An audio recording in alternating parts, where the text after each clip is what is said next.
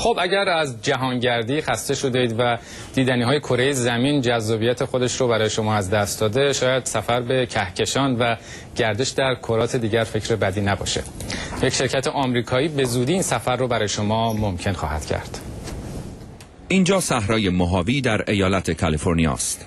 فضاپیمای WMS برای یک پرواز آزمایشی آماده می شود. این کشتی فضایی خصوصی متعلق به شرکت ویرجین گالاکتیک است.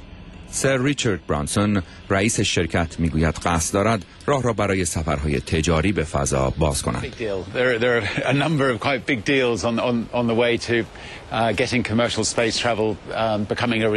روز یکشنبه کشتی فضایی WMS در یک پرواز آزمایشی راکت موسوم را با خود به آسمان برد.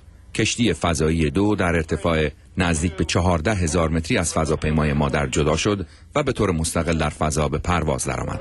سر ریچارد برانسون میگوید I think there are sort of three major milestones that we had. One was the milestone of today, which was releasing.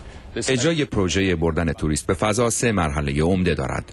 یکی همین کاری که امروز انجام شد، یعنی جدا شدن کشتی فضایی 2 از سفینه مادر و غوطه‌ور شدن در آسمان و فرود بی خطر آن بر روی زمین.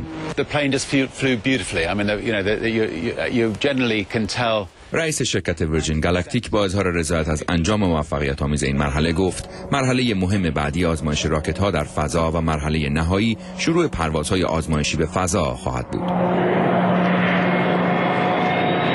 آزمایش روز یکشنبه چندین بار تکرار خواهد شد و پس از اطمینان کامل از ایمنی پرواز مرحله بعدی پروژه به اجرا در خواهد آمد.